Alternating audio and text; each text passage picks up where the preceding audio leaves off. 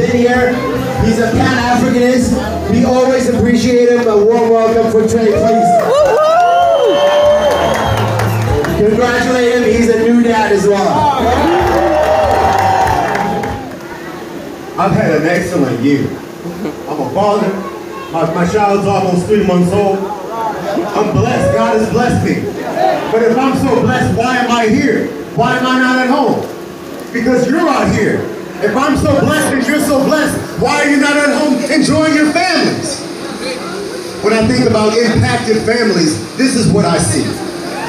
These are the faces that I see. Well, they have these people. Africa and African American, they are not children. We know what's right and what's wrong. And the same administration, 2011, you remember? When they put Hosni Mubarak prison, what they wanted? They destroy Egypt. They don't want African military power. That's the reason they destroyed Ethiopia. And no more! No more! No more! No more! No more terrorists! When they say Pan-Africanism is gone, I say Pan-Africanism is right here. It's right here. I believe they have divided our families. They have divided us with politics. They have divided our religions. They have divided our blood.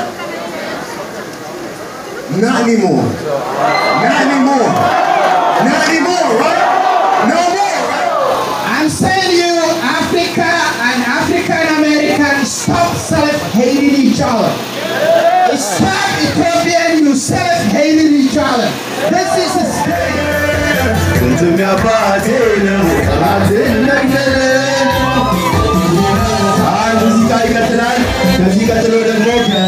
Eritrean community, we have a young man, Yeni Mokshe Darit.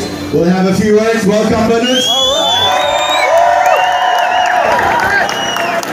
Thank you. People, a nation, to denounce the unjust sanctions of the people of Eritrea and to demand that they be rescinded. We also demand that the U.S. refrain from undermining Ethiopia's sovereign rights as a nation.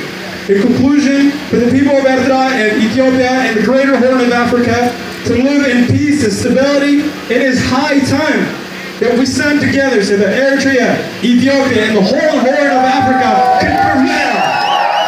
Thank you. Of experience in the movement of people, but what I do have is the experience of being a part of a movement of people, and that's enough. That's enough experience. Yes, sir.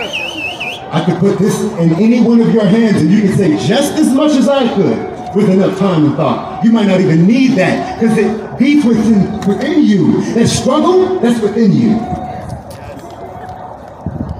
I want our children to be born absent of this struggle. And the only way that's going to work is if we all come together and stand together and remain together.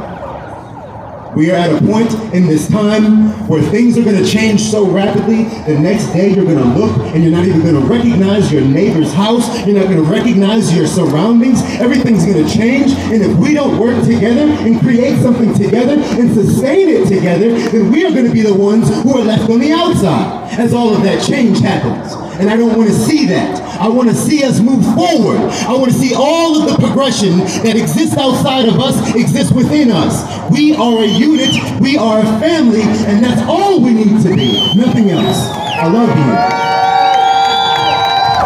Thank you, Brother Trey. Really appreciate you, man. Thank you so much.